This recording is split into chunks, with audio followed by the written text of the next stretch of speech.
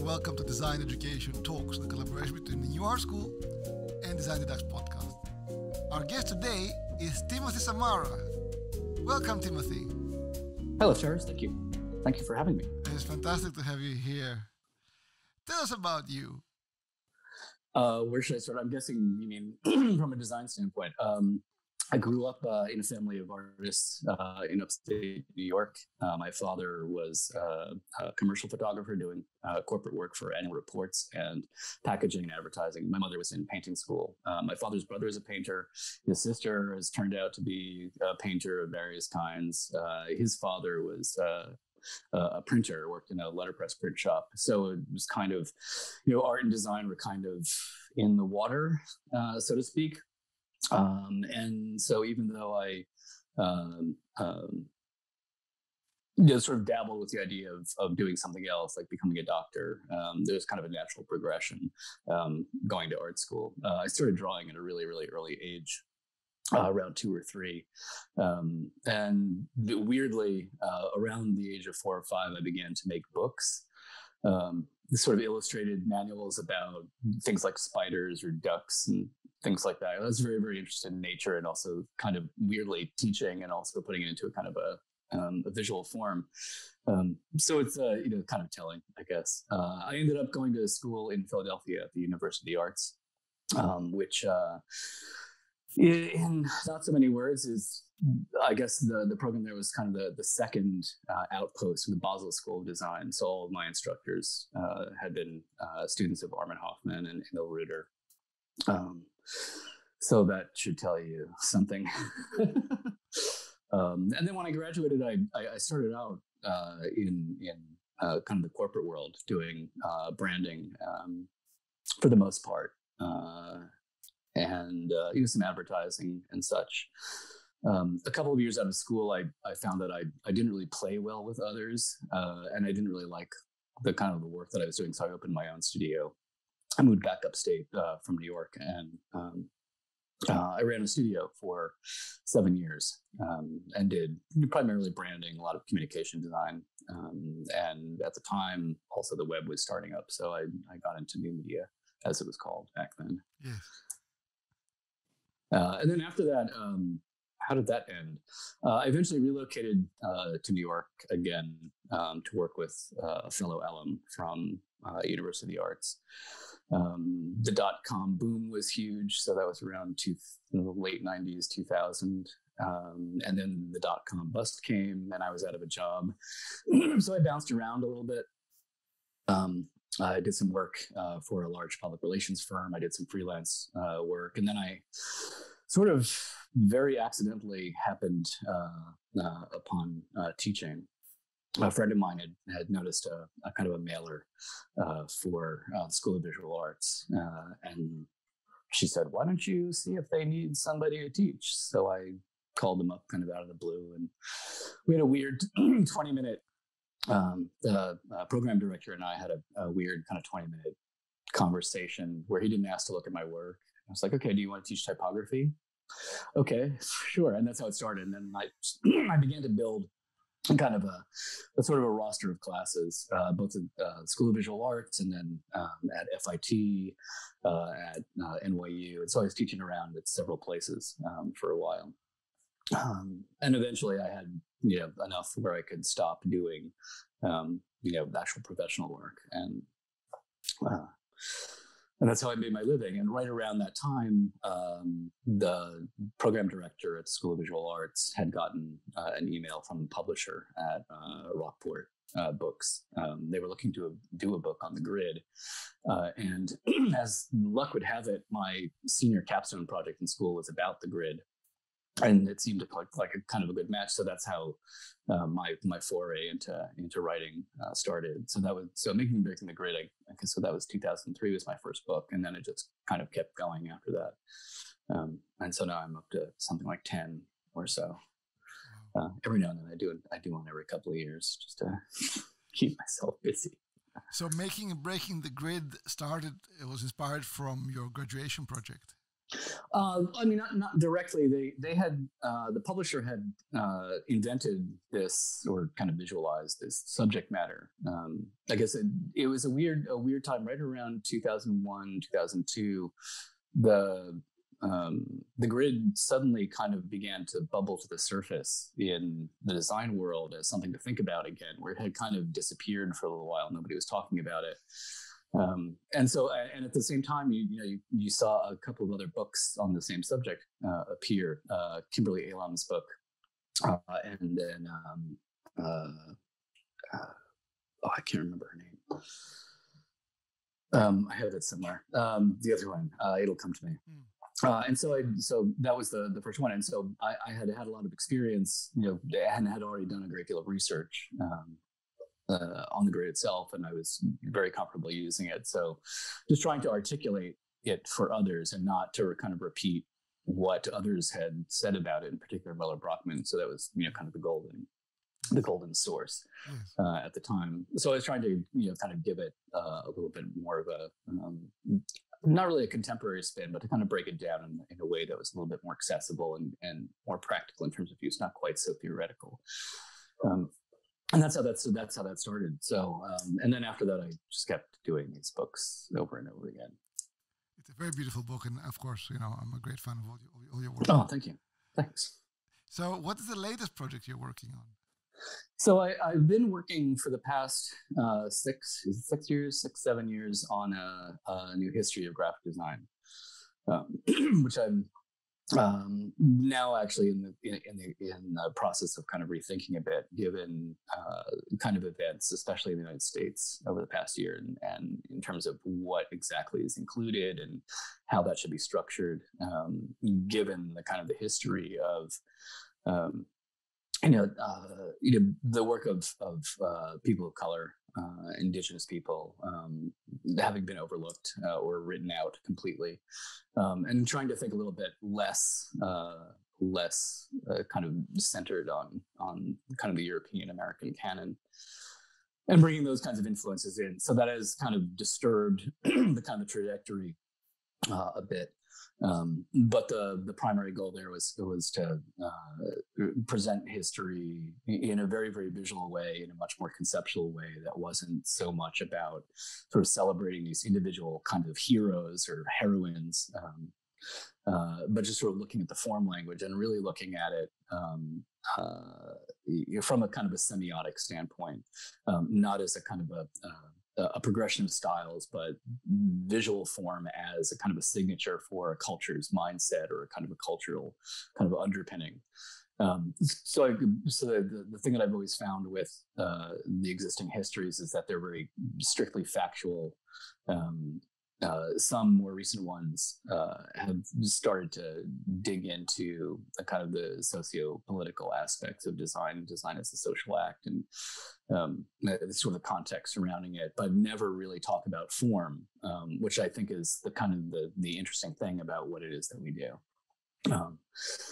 Yes, we're planners and problem solvers and conveyors of information, and we bind community, and we are recording things and celebrating things. But there is the underlying aspect of what we do is that we take sort of intangibles and give them some kind of visual form, whatever that happens to be, and there's an organizational process.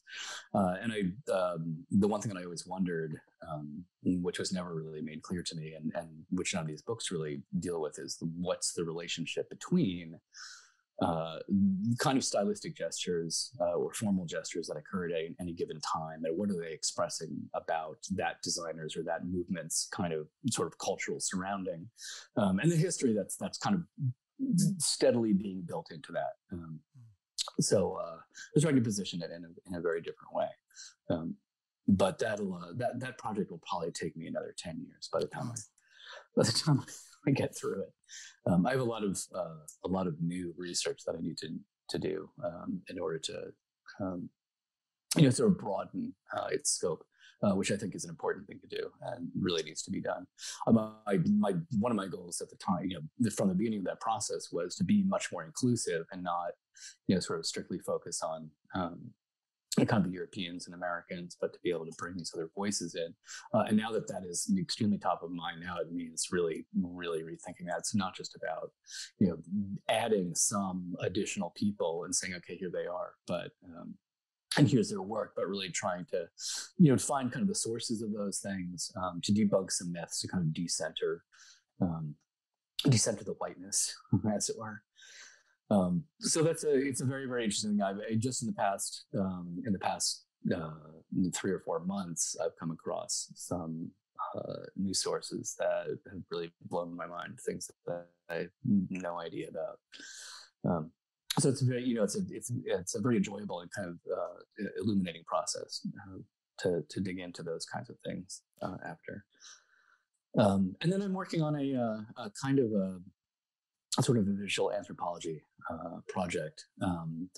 One of the questions that has kind of surfaced for me, especially given recent events, the kind of assumptions that one makes, or assumptions that one has been handed as a result of one's education, about the way seeing works, about the way the brain constructs meaning out of what is seen.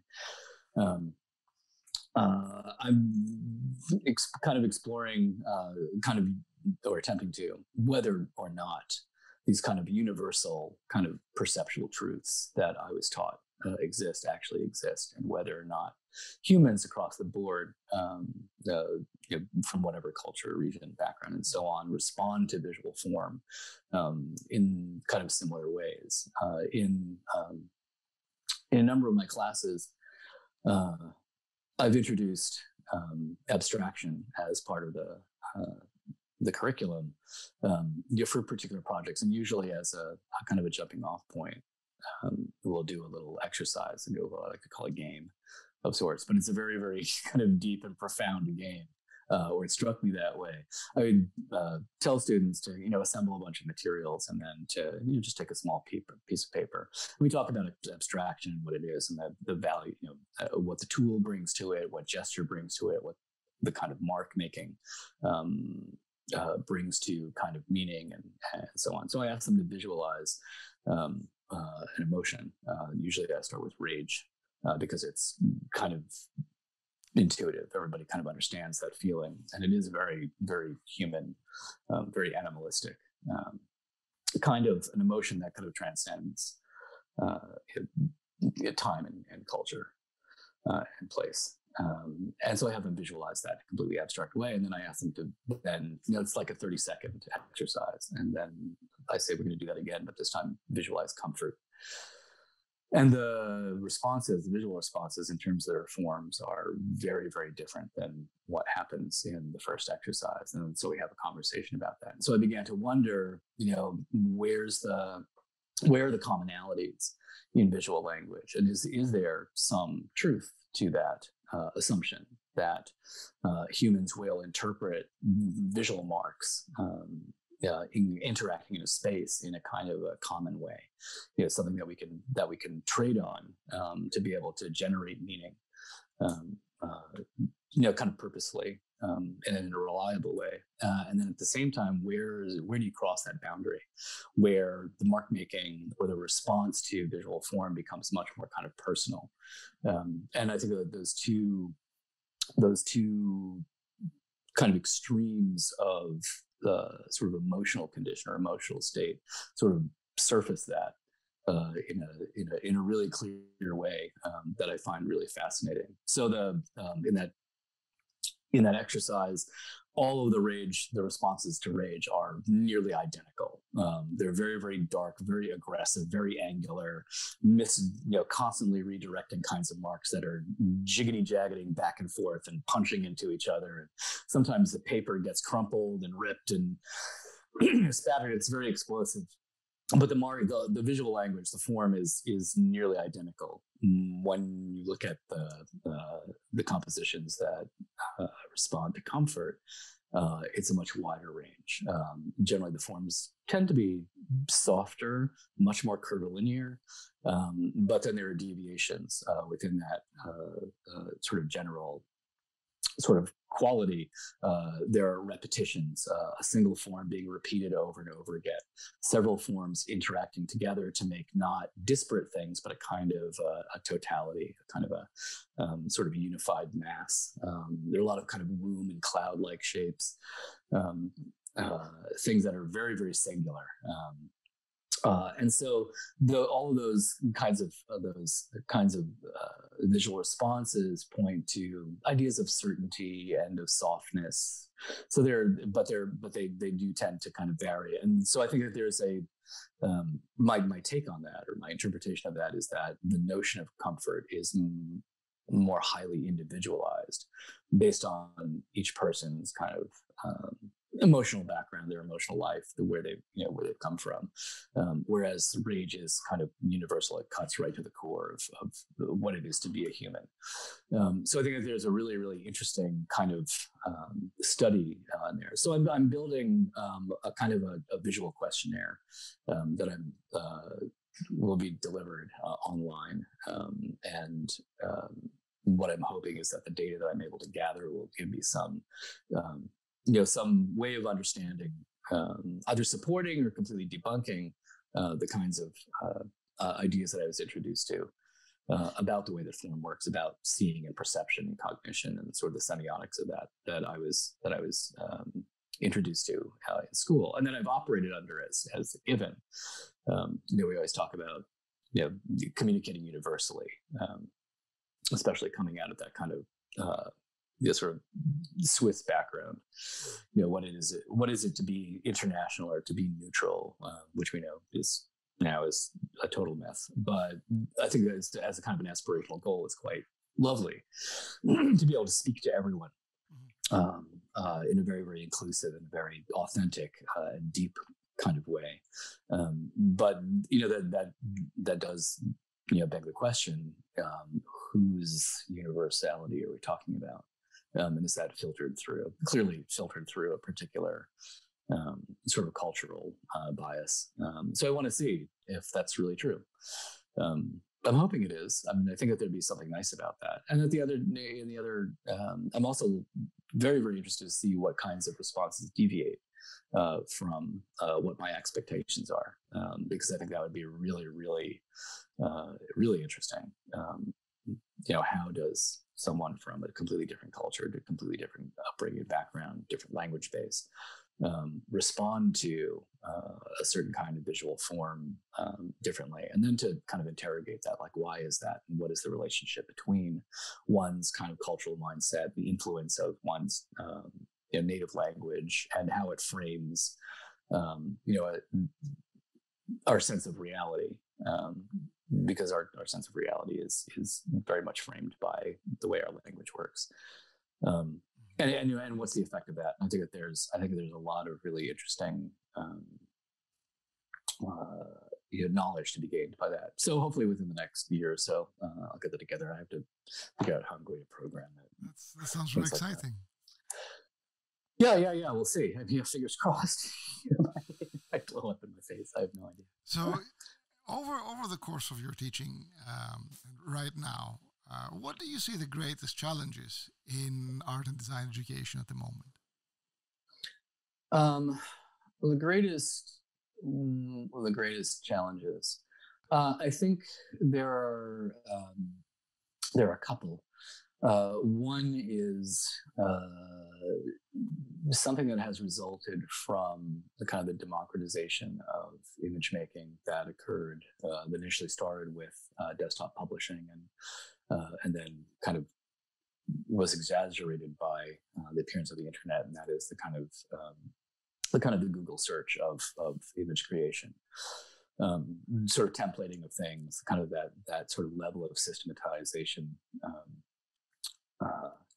And so I generally find it is very difficult to overcome students' urge to simply go online, find an appropriate image, plunk it down, stick some type on top of it, or to take a template and then for something, or a mock-up for presenting something. So I think that fighting that kind of that sort of mechanized quality, where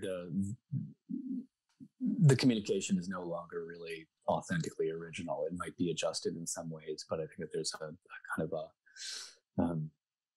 it interferes with students' kind of development of a kind of a core way of seeing, a core way of generating ideas from within in a creative way. So that's one.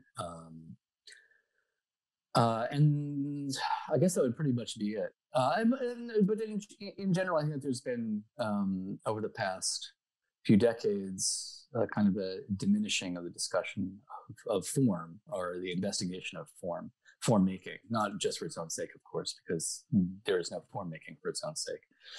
But the kind of sort of the rigorous attention to the characteristics of form and what it is to refine something, to make that form clear, to choose it well for a given intention, and to be able to kind of finesse that thing, to craft that form in a way. This brings up, of course, all kinds of loaded terms like, is this form beautiful or not? Is it refined or not? Is it clear or not? I like to think that there is some standard of quality, if we can even apply that word. See, that even is a loaded term, because what denotes that quality? I would say the form is a one of quality when it does the job that it needs to do.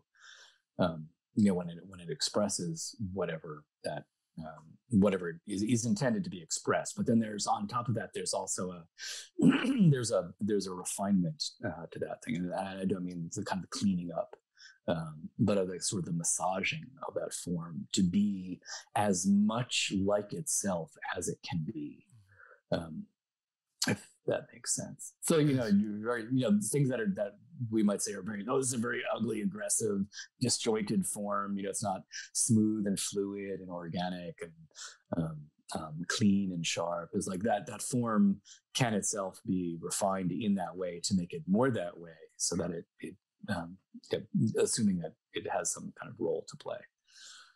So I think that's the thing that kind of drives me the most. I mean, that's the reason I got into design or into art in general, is because I'm fascinated by form. What we do with it, and it is form making is kind of one of those things that is so innately human, and intuitively human, unavoidably human, because it goes back several 100,000 years. This urge to somehow mark things for whatever purpose, maybe initially only for the identification of something, or to denote ownership. But it's one thing that we do that no other animal does. In that sense, there are animals that create kind of, I suppose, symbolic gestures. The bowerbird builds a certain kind of a nest, and there are aesthetic qualities to it that clearly attract females to that male's nest over those nests made by other male bowerbirds. So there is that kind of symbolic use. I don't know that we know enough about the minds of how animals work, but it seems that they have some emotional life and potentially some symbolic life as well. But as far as we're concerned, and we can be biased about it, humans do that. We make images, signs and symbols, and no other species really does that in the way that we do. And that for me is like, okay, there's a whole lifetime of exploration there. Absolutely. So how can we help students rediscover the beauty of that refinement of form? I think it involves time, and because it is time intensive, that study, and it needs to be given a really liberal amount of space in order to allow it to happen, to allow that seeing to happen naturally in the student, to be able to come to conclusions about it, to test even. It's a lot of testing. It's you make 10,000 things and you compare them. The comparison, sifting through a variety of kind of output. A bunch of marks, a bunch of compositions, a bunch of dots arranged, or whatever it happens to be, and to be able to discuss and to kind of assimilate, what are the kinds of responses that people have to those things, what are your own responses, and then further to be able to isolate, something that is viable, has an idea that's appealing to the maker, maybe appealing to others, that exhibits a certain kind of a logic. It's like, how do you tease that out? It takes time. And I think that the challenge there is that there are so many things that need to be taught in a really short time frame, that study tends to get short shrift because there are all these other kinds of technological things, programming and UX design and the various media, as well as then there's typography, and then there's there are so many parts, moving parts in play, and I think that the tools that the digital workspace provides make it seem like form making is easy. You click a couple of buttons, you change a brush, it's done, but it's not really done. On the surface, it's done. You can arrive very quickly at something that seems acceptable, but then I think as you start to pick it apart, it reveals its weakness underneath. Is that it becomes just kind of surface styling, and this is the thing that always kind of gets my goat, is that those of the postmodern persuasion, have been railing, for decades about, this kind of surface style. How form is just, it's just on the surface, and that what they're really after is getting to this kind of this underlying kind of authenticity, bringing people's voices out and making material with meaning that has connectivity and resonance with audiences and deals with its context and so on. And so in focusing so much on these other kinds of issues, is that they've actually kind of driven us to a place where the form becomes kind of meaningless. It becomes kind of a service activity, where it becomes so personal in its expression that it's no longer connecting with others. It requires advanced reading in order to understand what is being expressed, what is the designer's intention. Even if the designer is an author, can be an author, sure, that's totally fine, and is generating meaning themselves. It's the I think one of the things that's very, very specific about design is the dialogue, this connection with kind of the group at large. There's a kind of a requirement that is part of design, that is not part of what we, I guess, traditionally consider fine art making. The fine art maker makes and doesn't really care, and hopes that there is this kind of resonance with others, this kind of connection. The designer is, coming out of an industrial background where, okay, you're getting paid for a result. Is that the purposefulness, the decisiveness of that intent, and the result of the outcome is very, very important within kind of design thinking. I hate that term. Also, there's so many buzzwords that I just have to go to because they're floating around, and you can't avoid them. But that the perception that there is a user who's going to interface with this thing that's being made and has to get something out of it. And that we want them to get out of it the thing that we intend them to get out of it. This is very, very specific to designing. It's about program, much the way, the use of spaces in architecture. Is that architects don't design, for no reason, to express themselves. There's functionality involved. I think that there's a kind of a big difference, that there's a user.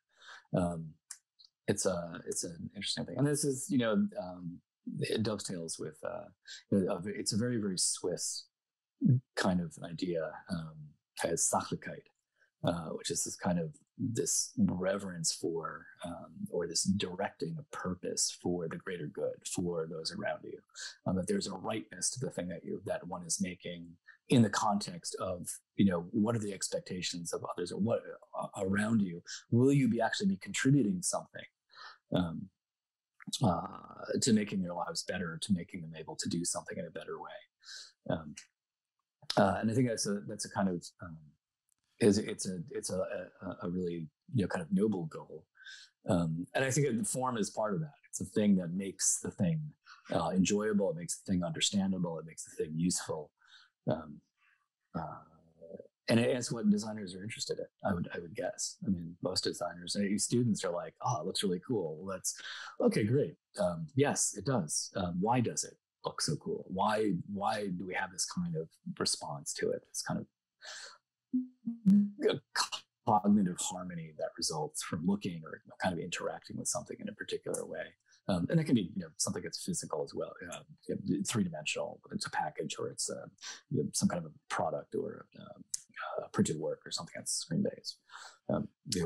Why is that visual experience so compelling in this context for this purpose?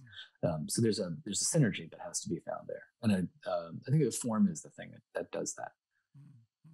Do you think students are more excited about the result rather than enjoying the journey, the process? Oh yeah, always. They just want to get there. That's what. That's the thing. Yes, it's always about the end result, especially because they're of course very deadline minded. Yeah. And of course the thing that's driving it is the grade. So I often wonder about whether or not our whole kind of system of grading ought to be thrown out the window, and it happens in places, where you don't actually have an ending point. You study and study, and then you get to a point, and then you evaluate it based on that study, and then you can continue to the next level, to the next stage, or you don't, and then you continue to study and so on, and then eventually, it might be 2 years, it might be 5 years, it clicks. There's at some level of mastery. It's the removal of failure. It's Right. Yeah, that's and I think that's a terrible thing. The failure is a learning Absolutely. device. Absolutely. It's like trust me, I've been there. And it's a good learning device. I mean, you see what does not work, and then you say, okay, that totally sucked. So now what do I do? So I'm not going to do that again. And what else is there? And then also that failure also spurs looking in other directions. So it forces you to kind of exhaust what you think you know already, and then to try to find some new avenue. And this is where invention kicks in. But it is the process of it is the thing. It's like it grows. The outcome is the expression and the manifestation of a process of thinking. And it's trying to kind of subvert that end goal obsession, and get students to really kind of enjoy not knowing what they're doing, and making a lot of different things to try to find out, well, what do I see here? Maybe I don't see anything, and then I have to keep going again. So of course, there's this forced iteration in the process.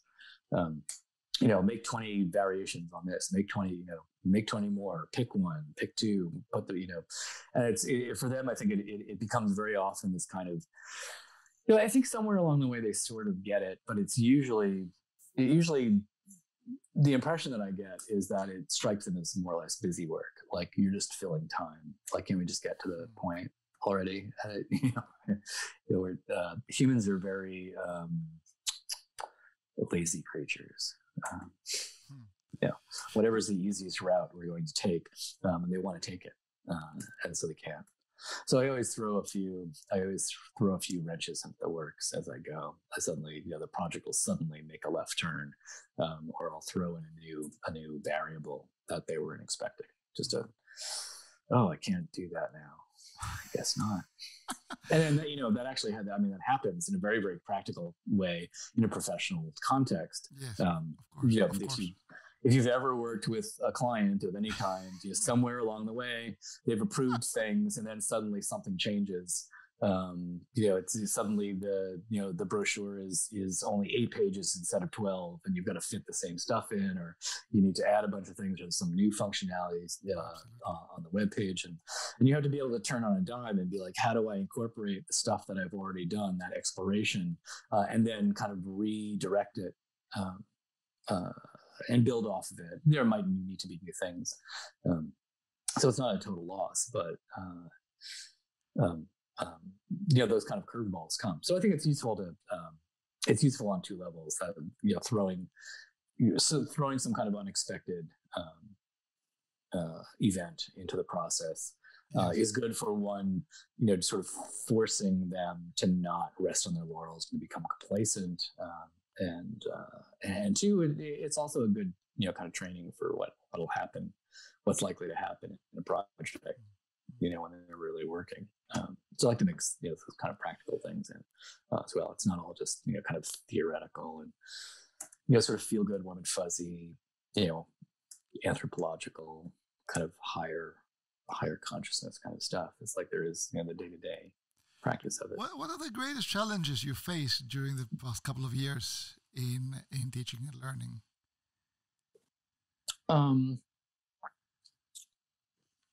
I think it's those things. Really, the loss of time, more stuff being crammed into the same amount of time, or very often reduced time. For teaching. Yeah. I mean, just so that the sort of contact hours. Then, and I mean this not in the context of COVID, which made everything worse, because time works in a totally different way when you're on a screen. But that's probably the biggest thing, is that each kind of thing that needs to be understood doesn't seem to have enough time to really understand it. As the students are getting a kind of a service level. Like my undergraduate classes were 6-hour studios. And at an institution where I'm teaching now, they were 6-hour studios, and then about 5 years ago they got cut to 4 hours, and that was devastating. And I noticed it was immediate. The outcomes suffered, and it was one of the reasons that I had begun teaching there, was because here's an institution that really gets it. I don't actually think 6 hours is enough. I'd prefer an 8-hour, of course, an 8-hour class. Maybe fewer classes, more in depth, and possibly for longer period, longer durations, not just a semester. But it's time is the issue. Everything's so fast, and everyone is. I think it makes people really really anxious, and it's disturbing. It's like everything's got to be done right now, and we're so used to this, kind of constant pace, a very, very frenetic pace. Everything from the 24-hour news cycle to you've got to complete your studies in 4 years. You've got to get a job right away. You've got to move up the ranks. You've got to be it's like everybody just needs to relax. I'm looking for some kind of kind of the slowing down of design, the way that slow food happened. Mm-hmm. And I'm not finding it, but I mean, you see it here and there, the kind of the resurgence of interest in letterpress and, other kinds of hand making of things, calligraphy.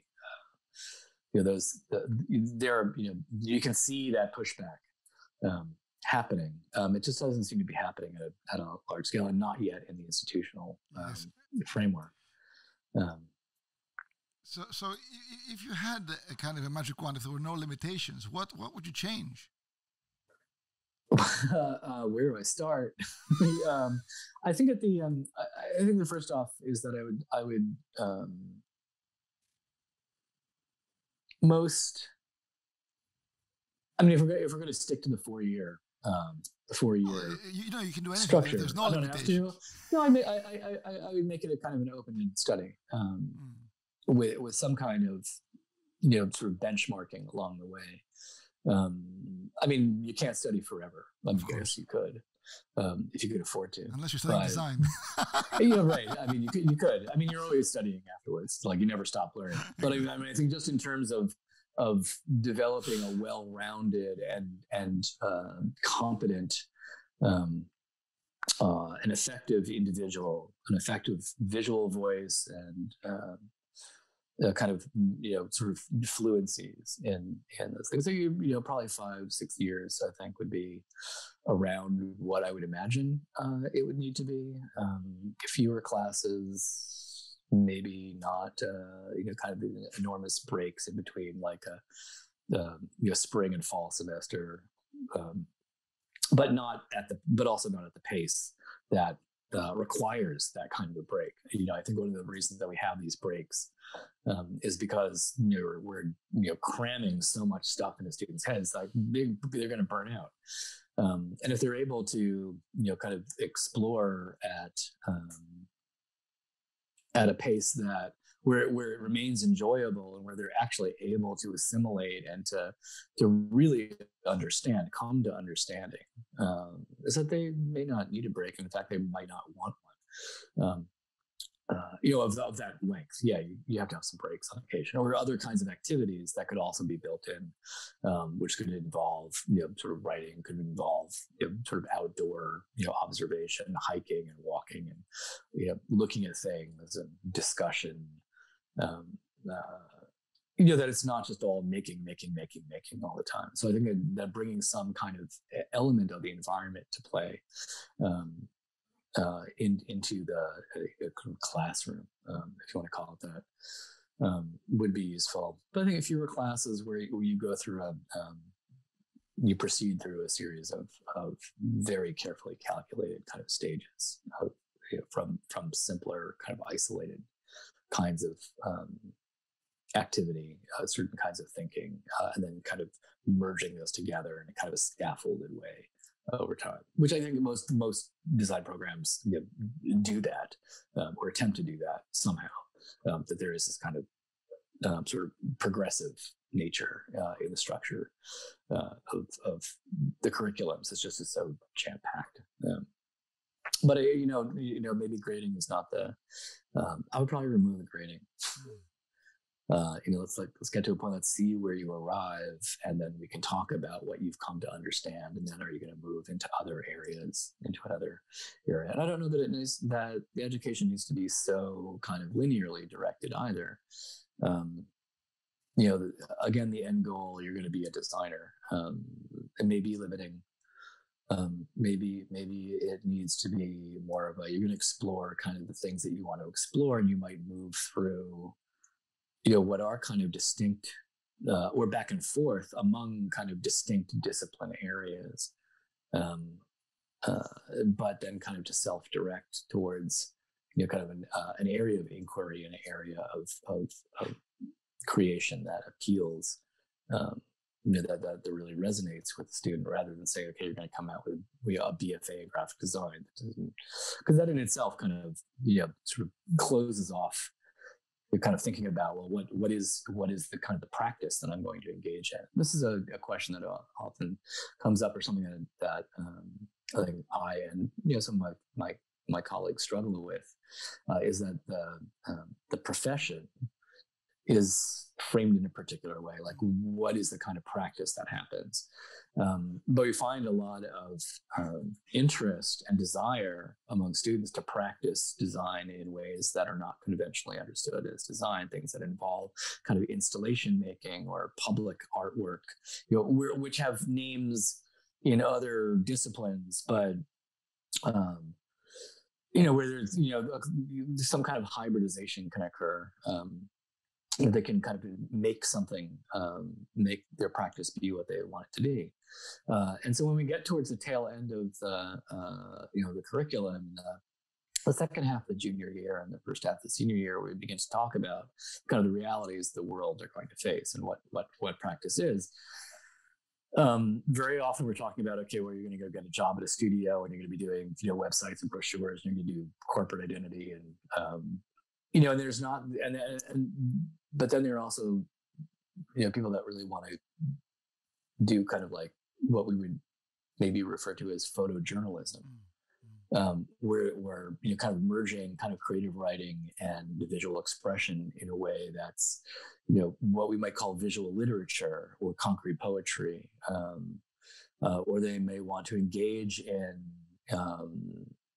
with fashion designers and collaborate in terms of textile patterning or three-dimensional work, and all of those skills are translatable, but we tend to create this kind of pipeline, in a very, very, sort of to cast design practice in a relatively narrow way. And it's a difficult thing to kind of get out of, especially if you've been working for some time in that kind of context. So, sometimes it's difficult for me to kind of jump out of the realm of my experience, which is initially very, very corporate or very, very conventional, kind of studio-based, commercially driven practice, and to kind of envision, well, how are you going to make a living doing that? Because the making a living part is kind of important. People have to be able to live in the world and do what they want to do, and not relegate their practice to like after hours. Like, I'm going to go work, kind of a day job, and then just to pay my bills, and then I'm kind of squishing my practice onto weekends and nights. That's not healthy. It doesn't help anybody, and nobody wants to do that. So the question is, how do you walk that line? That's kind of challenging, I think. And it's a very, very interesting question, because since the appearance of desktop publishing, the accessibility to tools, to software, to even if you did not come from kind of a painting and drawing, kind of a traditional sort of handicraft background, don't have those skills, is that your eyes and your brain can still work, and you should be able to to engage with design practice, not being able to draw, for example, not being able to paint, not being able to make prints, and so on. Do I think it's helpful? Yeah, totally. But that also becomes a kind of a gatekeeping, like, only this kind of special group with that particular kind of talent. You kind of have to, though, see visually and have a basic hand-heart-eye coordination. I mean, it's like, if you're study chemistry, your table of elements. If you're a journalist, you write. If you're studying visual communication, you need to have an understanding. And you have to be able to see, and you have to be able you have to be able to think about. You have to be able to think about what you're seeing, how you're seeing it, and to pick apart what your brain does with the seeing of it, and then sort of what's the kind of the intellectual response that results after that. There is, in terms of creating that kind of connection between the form making, the making of form, and the seeing, the hand is nothing's going to change that. I mean, that's the main conduit, but I don't think it's totally necessary. I mean, history is rife with examples of people who could not draw, who became exquisite designers, and produced very, very profound work. And we're not able to draw, couldn't draw a stick figure if their life depended on it. And I think it's fine. It's the seeing is the thing that makes it different. Of course. Especially as the making of form becomes easier, at least in a physical way, for everyone, using software. It's the seeing and the thinking about that seeing that becomes the defining characteristic of the designer. Because, like I said, an 8-year-old with little artistic skill, really, or even native talent, or even training, if you get such a thing anymore in school, can open up Photoshop, open up Illustrator, and make some very, very interesting and beautiful things. The question is, what is that happening in a kind of a naive way? What is the purpose of that, and then how is that making being directed? So I think that there's, as much as software allows for, potentially a certain kind of level of mediocrity, It also does allow a lot of people who formerly may not have even imagined that they had access to a certain kind of creativity to be able to engage in that kind of activity in a way which I think is nice. The more voices, the better. But I think that also then it also means that understanding how to see what seeing really is, and being able to interrogate and analyze form and how it works on our consciousness as a stimulus, as an input, becomes what really makes a designer a designer. But it's not that you can make the image necessarily. That of course is a plus. It's that what that image is going to do. What its content is doing, what effect it's going to have on the recipient or on the other end of the conversation, and then it's going to accomplish what one is hoping that it's going to accomplish. So I think that's I think really where design educators really need to focus, is on the understanding of form, and how that how it communicates. Because it's I say this sometimes and people look at me like I've got three heads. I think the idea that form is simply a vehicle for content, I think is misguided. Form is content. We understand things because of the way they look, because we're optical creatures. Most of our world, we identify, we differentiate, we parcel out, we invent relationships between things that we observe in the world around us through our eyes. And we can manipulate what it is that we are seeing. So, and that's what designers do, is we manipulate the visual experience. And so in order to do that in a way that makes sense, and that is also kind of, might rise to a level of beauty, whatever that means, again, just to throw another loaded term in there. I think that's what makes the designer the designer. And that's where I think educators really need to concentrate. All those other things are important, but here's the thing: is that my education was incredibly form based, but all these other things that have become so important about designing as a social act, designing for inclusivity, designing for usability, designing as an author, designing whether it's problem solving or not, all these other issues, how context matters, how the audience matters, that it's not a one-way street, it is a dialogue, the construction of meaning, like all of that somehow we were taught anyway, in addition, because that was what the goal was. Like, this is what you're supposed to be doing, but you need these skills to be able to do that. Because you had the time, you had a long studio, you had many right. sessions. We had the time. Like I had, of course. Yeah. Of course. You mentioned again on the subject of time, you mentioned that the screen changes the perception of time. And there's a great, I think one of the greatest challenges that we are facing right now is how to help students get work experience in this climate, where they have to be more isolated, where they not necessarily can be part of a physical company. Mm-hmm. So what would be your advice on that?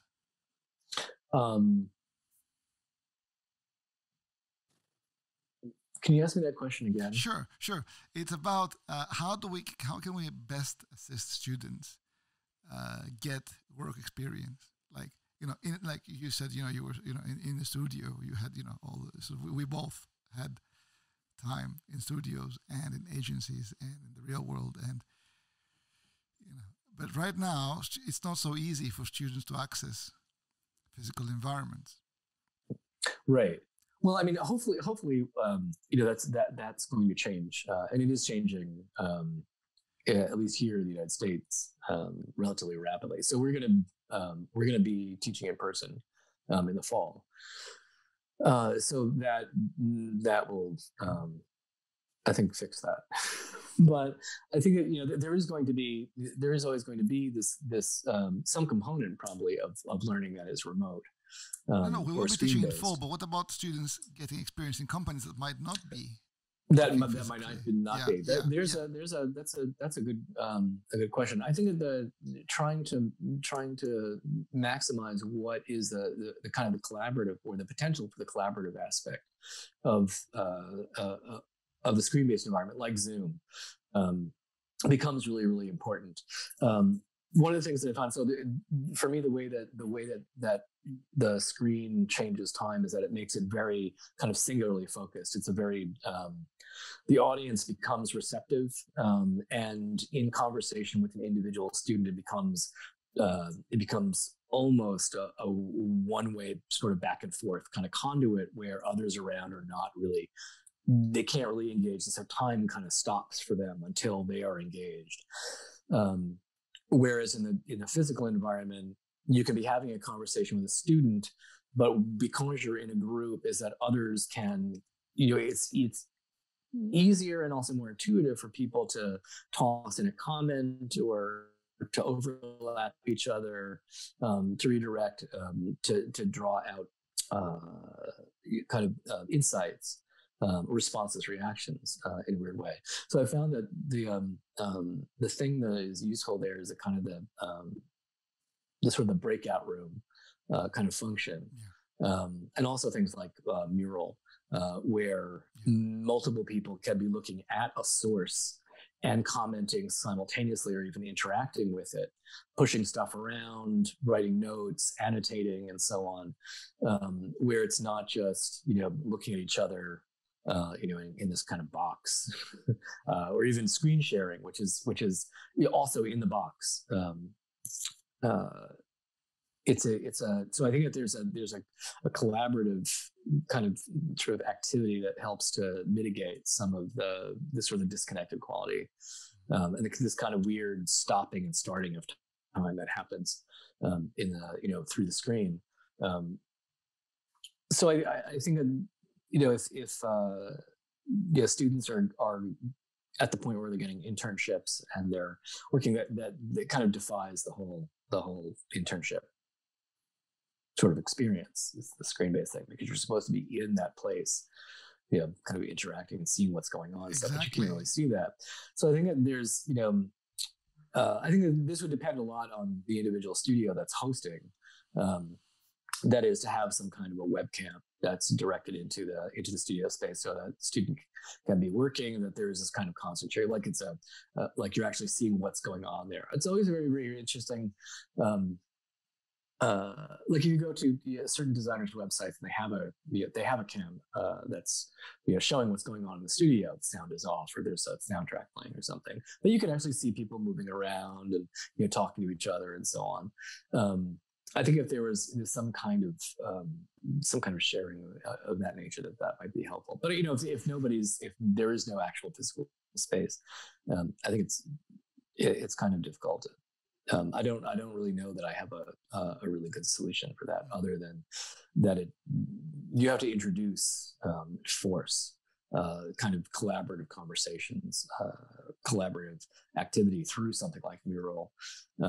Where it's not just, you go away for 3 hours, you do some work, and then you come back and you meet again, and then you show stuff, and you go away, and but that where you're actually working kind of together. But that necessitates then an additional time component, because you do need some time to work independently. So now you're forcing there to be two different kinds of working periods. But I don't know. I mean, hopefully that that will change. Things are going to go back to normal, so to speak. But I mean, how can our viewers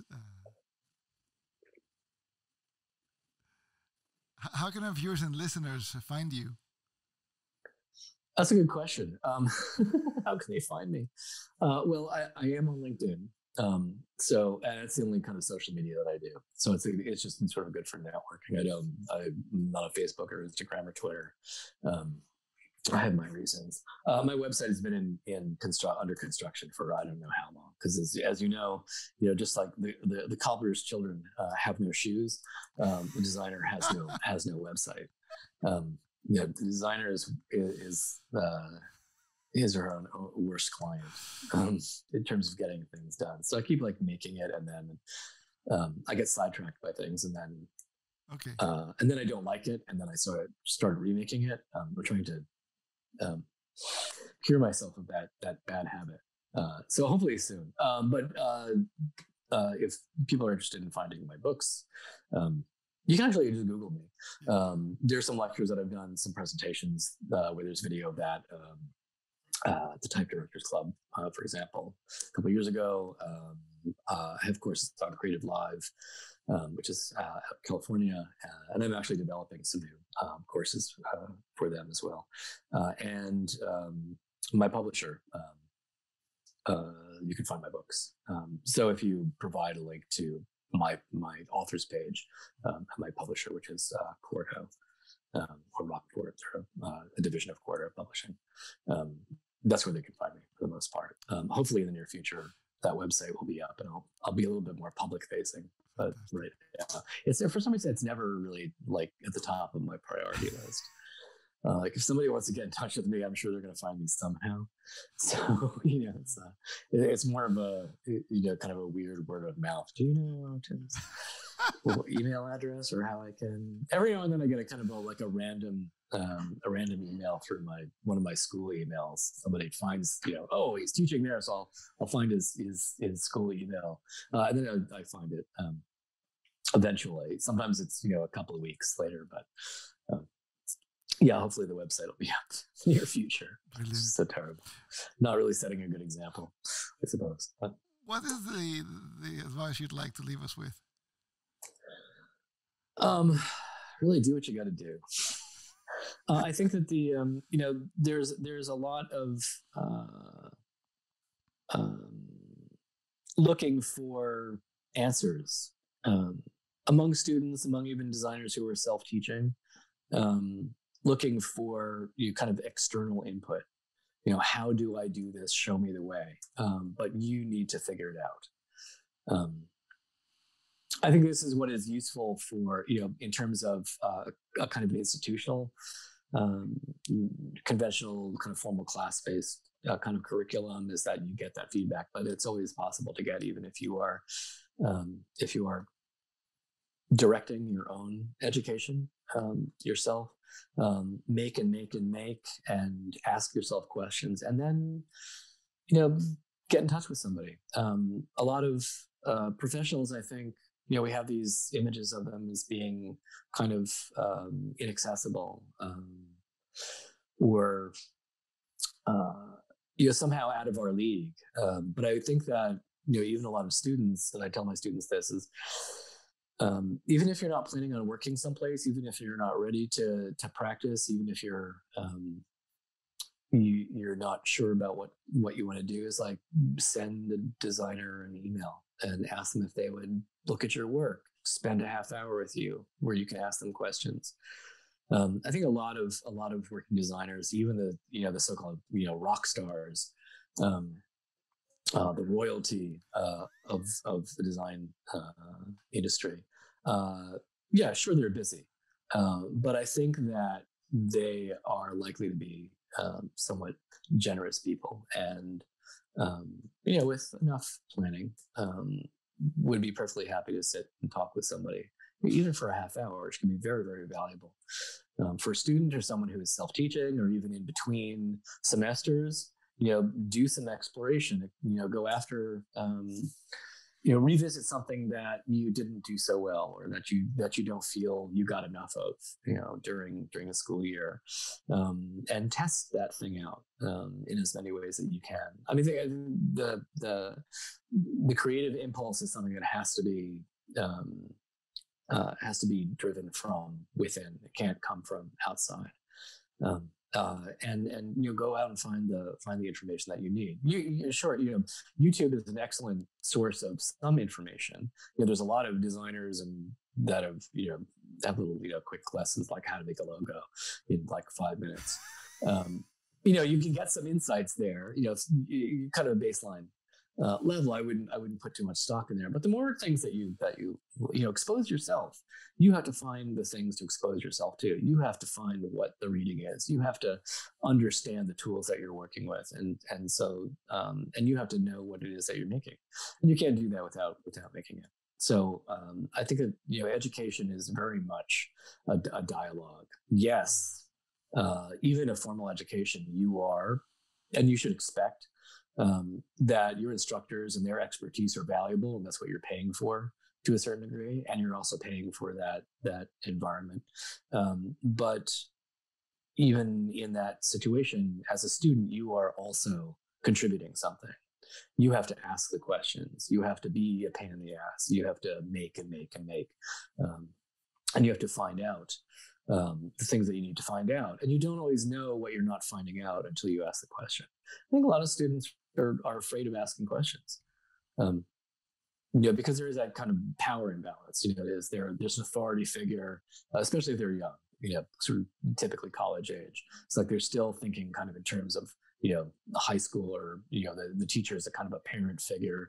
You have to throw that out the window. It's, absolutely. Do what you got to do. Absolutely. Well, it's been a fantastic conversation. Thank you so much. And thank you again. That was lovely. It was nice talking. I'll see you soon.